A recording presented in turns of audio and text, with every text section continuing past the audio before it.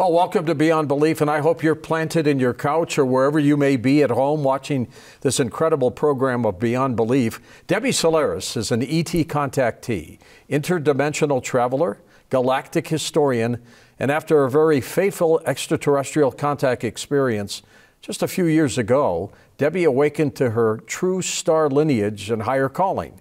Now, through her ancestral connection with the Akashic Records, she's been receiving downloads of galactic historical information and universal spiritual knowledge ever since.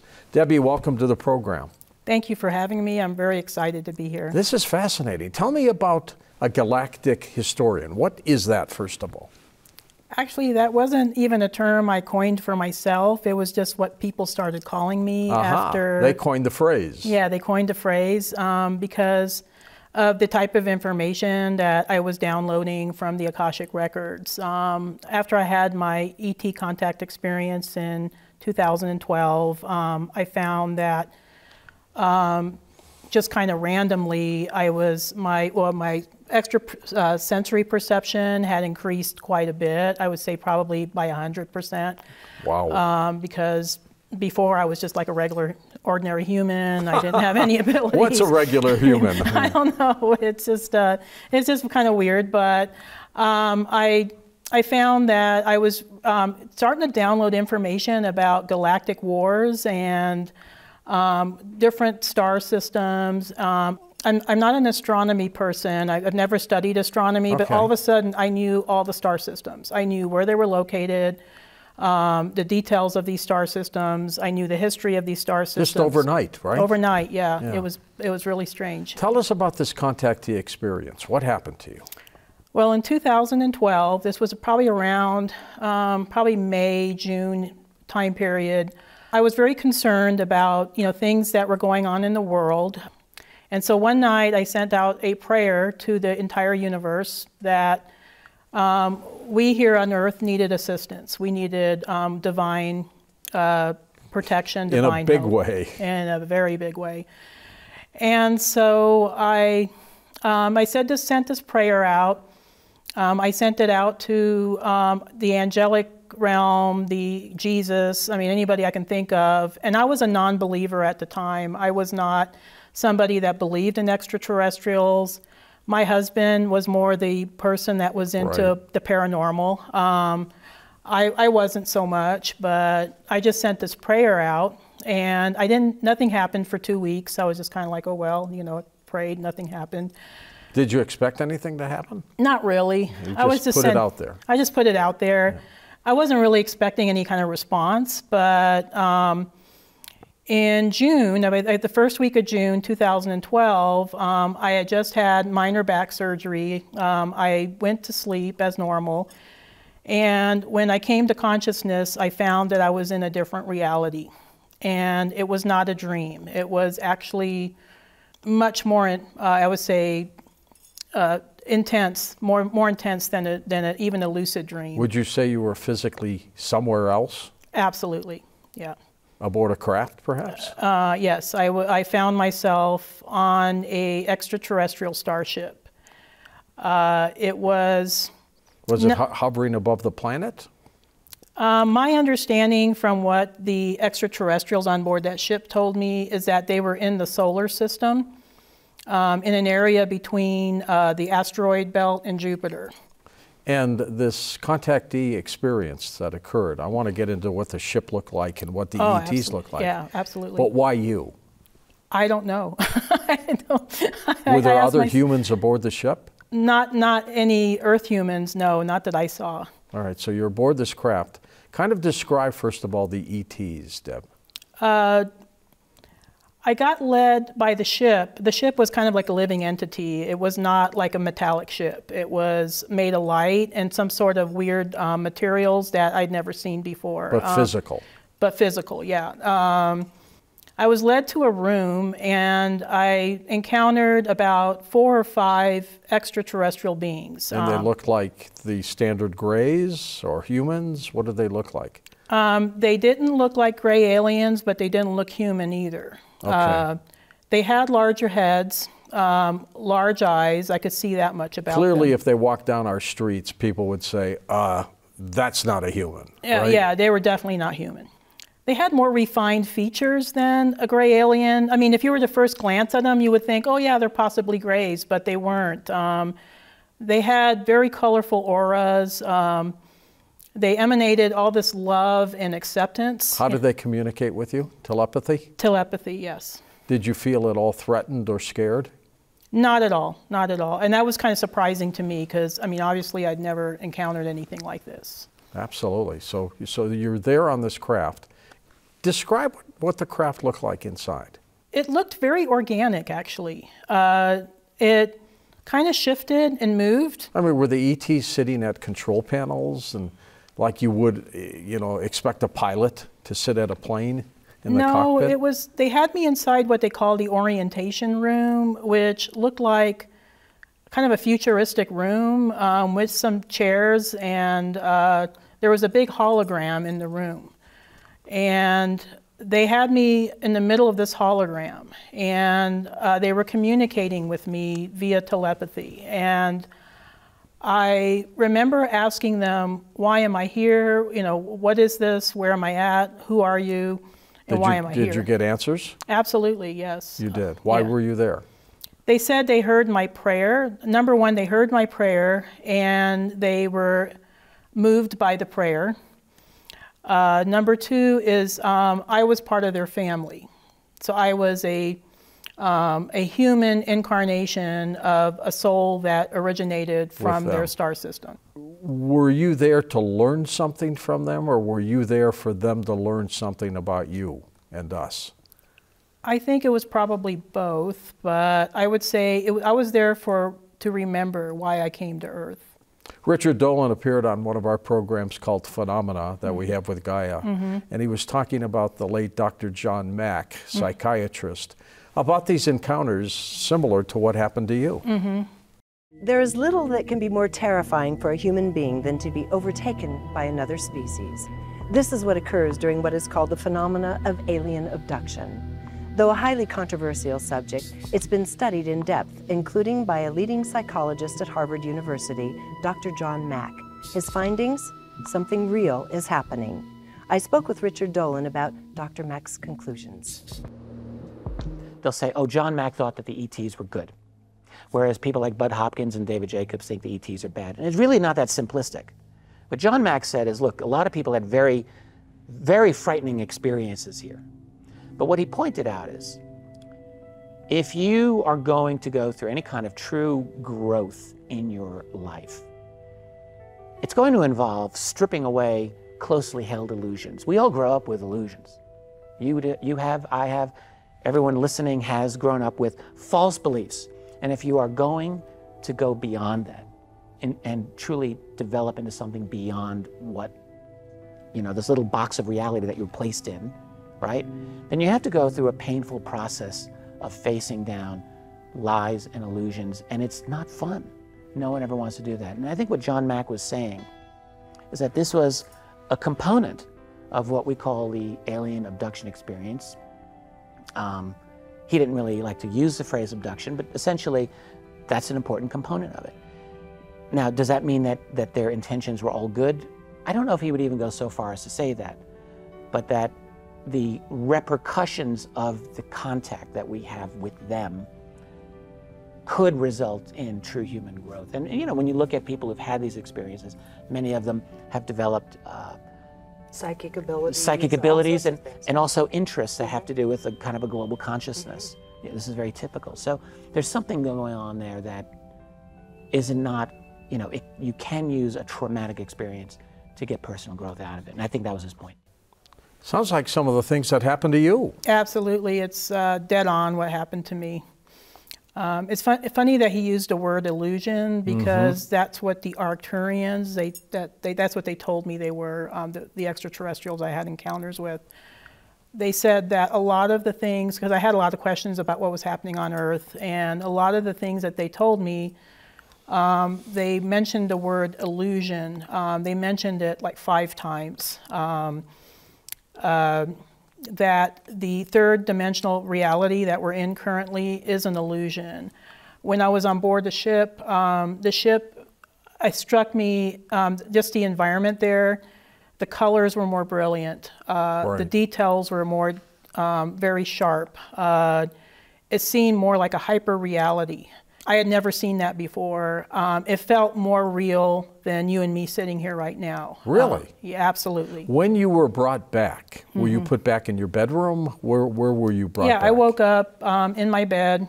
It was morning. Thinking you had a dream? Yeah. Well, initially, no, I knew it wasn't a dream because it just seemed so strange. But I was definitely, I guess, perplexed about what happened. I remember calling my husband. He was away at the time, and I told him what happened. Were you emotional? No, not at all. Okay. I was just kind of like, I said I had a strange experience, and he didn't believe me. He thought it was just a dream. And I said, no, this wasn't a dream. This was a real, very real experience. Yeah. And does he believe you now? He does, yes. Yeah. What convinced him finally? I think the fact that there was so much detail to my story. Yeah. And because I remember details, I remember details even today like it happened yesterday. I mean, I still remember the rooms, the atrium, being led through the ship, you know, seeing different spaces in the ship. I still remember encountering other extraterrestrial beings, not Arcturians, but other species of beings. I remember it all like yesterday. Did they ever tell you what star cluster they were from? Yes, they said they were from the Bodas constellation. Okay, interesting. Many light years away. Yeah, about 37 light years away. The Akashic Records. Tell me a little bit about what they are and what your involvement was with that. Actually, I didn't intend to become an Akashic Records guide or person. Just happened. It just happened. I just noticed that I was just, when they were saying on the video clip that people have psychic, you know, they gain psychic experiences, that's definitely what happened to me. I found that my extrasensory perception increased 100-fold after I had this experience. I was seeing auras, I was seeing energy, I was having interdimensional experiences. I was getting downloads. I would meet a person and know immediately, oh yeah, they're from the Pleiades originally. I mean, it was just kind of crazy. And I didn't know where this information was coming from. I spent several years, I think after 2012, just trying to figure out what was happening to me. Sure. You know? Oh, yeah. Who wouldn't? On Gaia's program Initiation, E.T.s de Stefano talked about the Akashic Records. My name is E.T.s Stefano, and my purpose is to remember. Since I was 3, I began to remember past life before I was born. I thought this was normal, until many years later, I realized people could not see what I could see. Usually, at this age, the brain begins to disengage with other dimensions, but mine stay active, and still is today. This part of my brain that is still active allows me to remember in full detail the past and connects me with the cosmic memory that unites us all. Through these visions, I see people and places and important things. These visions help me piece together the existence of not only humans, but the universe itself. Similar to what happened to you, Debbie? I would say it's exactly what happened to me. All right. What are the Akashic Records? The Akashic Records is a higher dimensional storehouse of cosmic information. About us? About us, about everything that happens in the universe. And I always say this, and I stand by it. All of us have access to the Akashic Records. I don't know why it's so easy for me to access them, maybe because of what happened similar to E.T.s, but okay. I'm just able to download the information much easier. And like he mentioned, it's kind of like I see a movie. I see a movie in my head, you know. So if I'm doing a reading for a client, I'm accessing their particular records. I use their full name and birth date. That's all I need, and I'll be able off to, you go. And off I go, yeah. Okay. They call it the Book of Life. That's what the Bible used to call it. I think that's what they were referring to was the Akashic Records. But it's kind of like an intergalactic cosmic computer system, that contains every single information that's ever happened in the past, future, present, alternate dimensions, alternate parallel lives, different star systems, everything. Can you erase the Akashic Records and rewrite it, or is it what it is?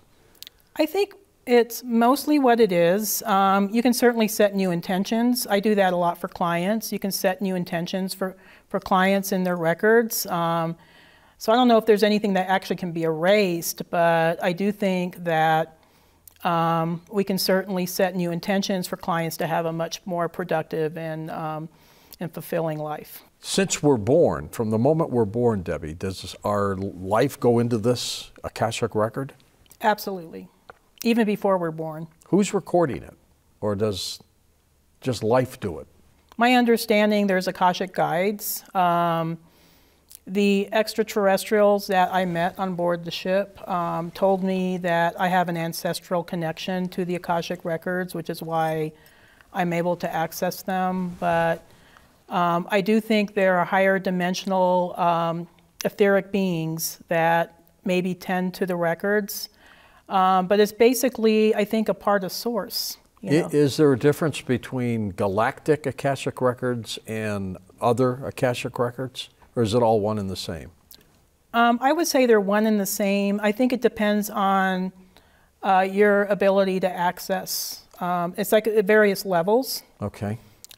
So you have, kind of the Earth level Akashic records, which I think most Akashic readers operate from the Earth level, which is fine. That's where they're at. I tend to operate in the higher levels, so I go, Sure. Way deeper into the records. Are you glad this experience happened to you, Deb? Yes, I am. No downsides at all here? There's been some downsides.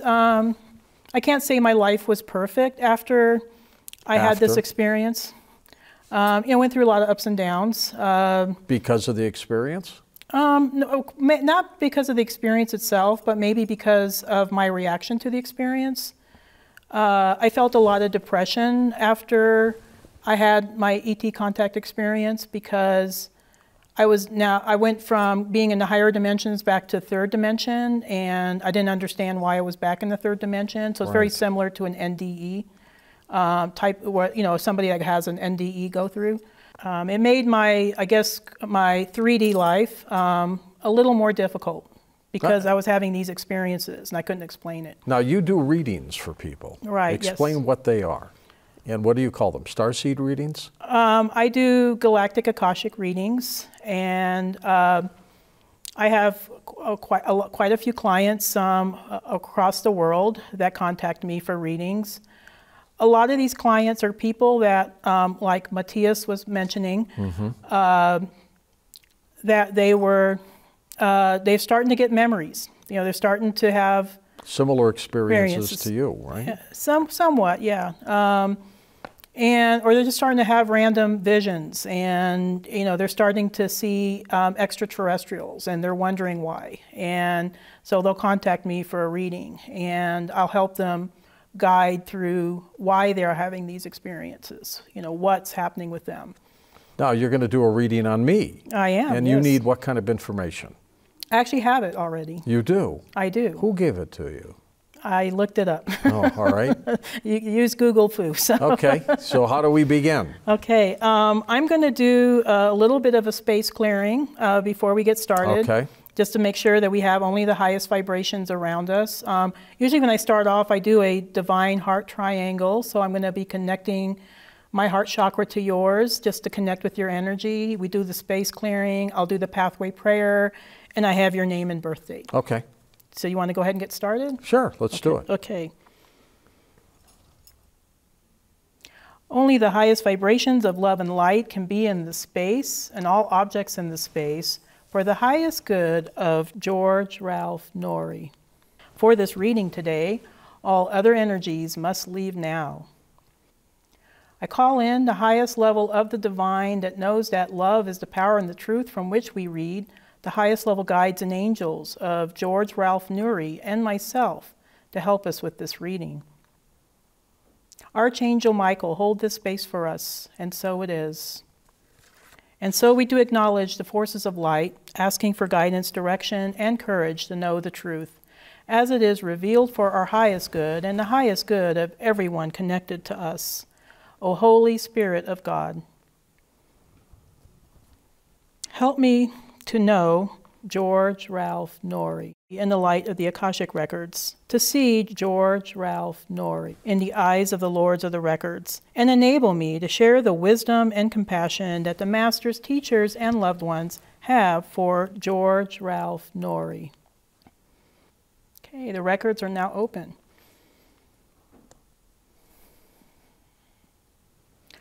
Okay, George, I don't know if anybody's ever told you this, but you're not originally from Earth. There's a reason why I think you're very interested in the paranormal and the things beyond, because you didn't originate from this star system. Part of what Dolores Cannon, who wrote The 3 Waves of Volunteers in the New Earth, she talks about 3 generations of volunteers that came here to Earth to help with the Earth Ascension. And I knew Dolores. Yeah. Yeah, she was a wonderful lady, from the same star system as me. So, there you go. She talks about the first wavers, okay? So since you were born in 1950, you're a very early first waver, okay? You came in kind of more the beginning of this waves of volunteers. So what this tells me about you is you are a soul that has had probably a few incarnations here on Earth. You're very experienced. You came from different star systems originally. You've had experiences in those star systems. But the George that's here now is, here on a bigger mission, okay? What I picked up as far as your origins is you came from a star system called Lyra. Lyra, okay. Lyra, originally, okay? You've been to several star systems, okay? So Lyra is very important because it is where everything began in this galaxy. So when we started this deep experimentation into physicality, so we went from the higher dimensional etheric realms, we're all part of Source, so we separated from Source. You were part of a soul group that was assigned to the galactic center, which is located between Scorpio and Sagittarius. Okay. Okay.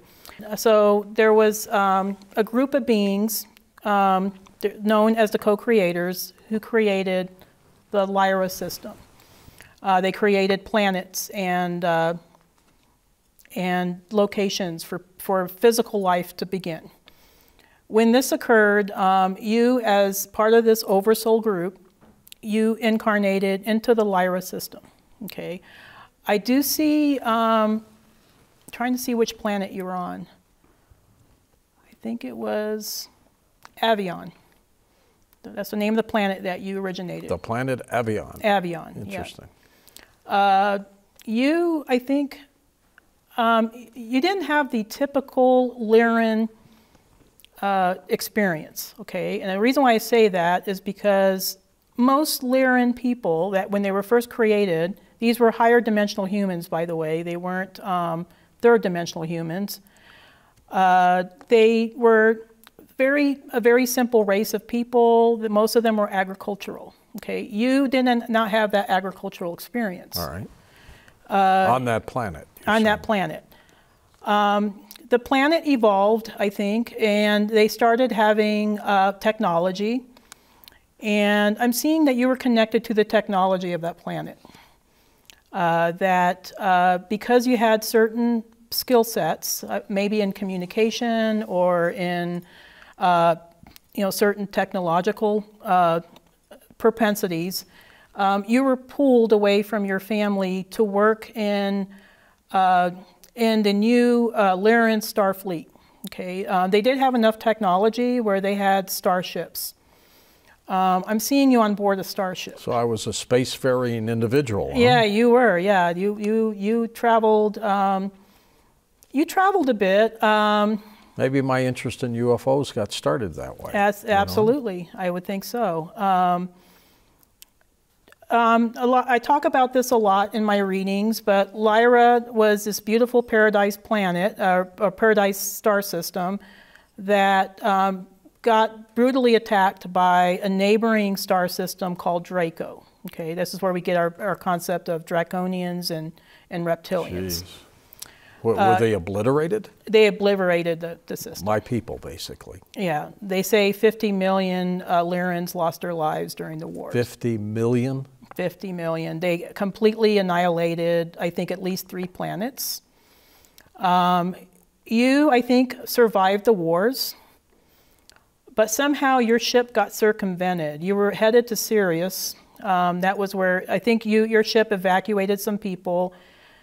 You were being chased by a Draconian fleet, and I'm seeing that you were supposed to go to Sirius, but you got circumvented, and you ended up in the Orion belt stars.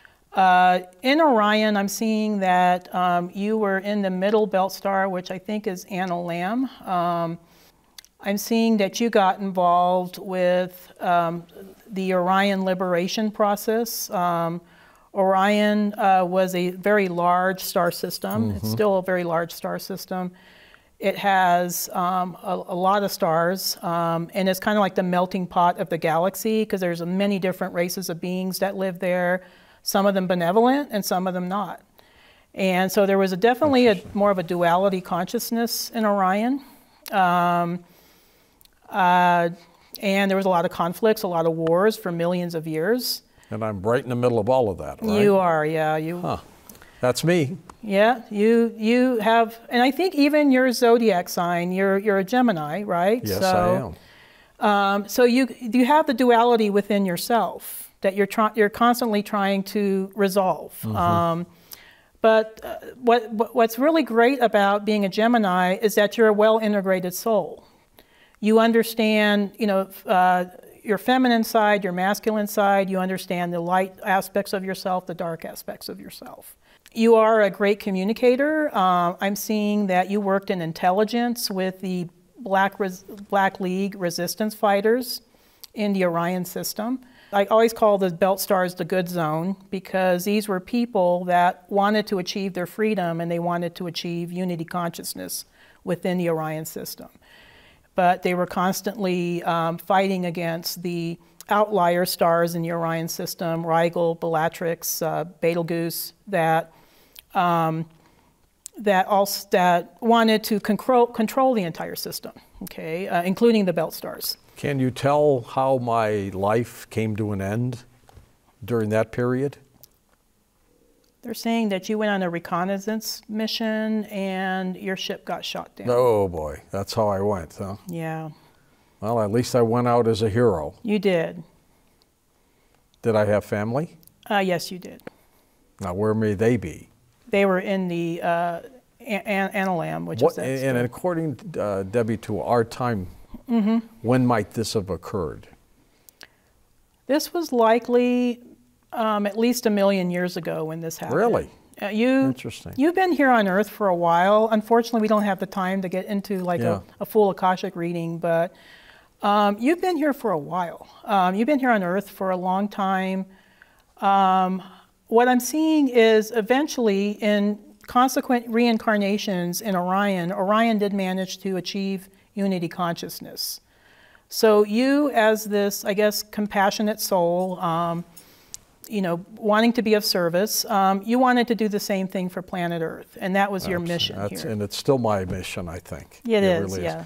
I want to look at a clip from Raymond Tarpey, who talked with Regina Meredith on Open Minds about the universe and how it's inhabited.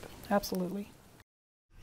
It is endless. It is a universe of worlds. It is what Casey talks about is a habitation of all the realms now invisible to us. We think they are uninhabited. He talked about the solar system specifically, and he comes through with a new version of astrology where Mars is inhabited right now by billions of souls. So are Venus, all the planets, all of them are inhabited, but they are in the realm of dark matter and dark energy, which our quantum physicists are finally learning about and realizing that they're starting to sound like a bunch of spiritual philosophers now, trying to explain the standard model. Their standard model, which grew from their attempt to understand everything that's going on here, and now it's going into realms that they never predicted would happen. Let me ask you a question at that point then. If these beings, these thousands and thousands of souls are living on Mars and Venus, is there a migration back and forth between Earth for them? And lifetimes of inhabiting So he Earth? said your astrology is from a recent sojourn in Mars or a recent sojourn in Venus. I don't know what the nature of that life is, but it seems to be a vibration and a whole other realm of being that we don't know about, because as the quantum physicists now say, most of the matter and the energy of the universe is unseen by us, our senses, or the instruments that we've created to sense. So that means they have to be existing within, for lack of a better term, other dimensional fields. Correct. What do you think of that? Is he spot on or not? I think he's pretty close to the truth, yes. Because when I look in the records, I see multitudes of star people that live in alternate dimensions. The reason why I think our scientists, they look out in the space and they can't find anything is because they're looking in the third dimension. Most of these beings live in higher dimensions. Other dimensions that we can't tell. Yeah. What happened to you, your experience? How would you tell a human how they can live their life without that kind of experience you went through? I think my story is every person's story. I think maybe I'm a prototype for what humanity is going towards. We all have these abilities. I'm not unique. You know, I struggle with same human issues everybody else does. And but I think I just had an extraordinary experience. What I usually tell my clients is, in order to access the higher realms, you need to raise your vibration. Obviously, there's many ways you can raise your vibration. Some of us like to meditate. That's what I do. Some of us, you know, like to eat good foods or take care of our bodies. Maybe listen to higher vibrational music. And by doing this, and maybe being out in nature as well. I know a lot of my clients enjoy nature. You know, they say they feel better. If we can raise our vibration and just start really listening to the little voice within us, you know, this little teeny voice that maybe we've drowned out through the monkey mind or through, you know, years of programming that we're not supposed to trust ourselves, you know, that we're supposed to put our trust in something outside of ourselves. In doing that, I think they too can have access to those higher realms, to their higher guidance. And are you hopeful for humanity, Deb? I am actually, yes. I'm not. I think that I see it across I have a lot of clients across the globe right now. A lot of people are awakening. A lot of people are realizing that the status quo no longer works. They want to create a better reality. A lot of them are anxious to get on their own mission, so that's why they come to me, you know, in order to figure out what that is. Well, keep helping them. How do people get a hold of you? They can reach me through my website. I'm at www.debbysolaris.com. Solaris? Mm-hmm. Super. And I'm also on YouTube, so they can contact me from there as well. You just type in Debbie Solaris, you'll find me on YouTube. Debbie, thanks for being on Beyond Belief. Thank you for having me. What an amazing story. She was abducted back in 2012, and it changed her life, but maybe it's also changed ours. I'm George Norrie, and thanks for watching Beyond Belief.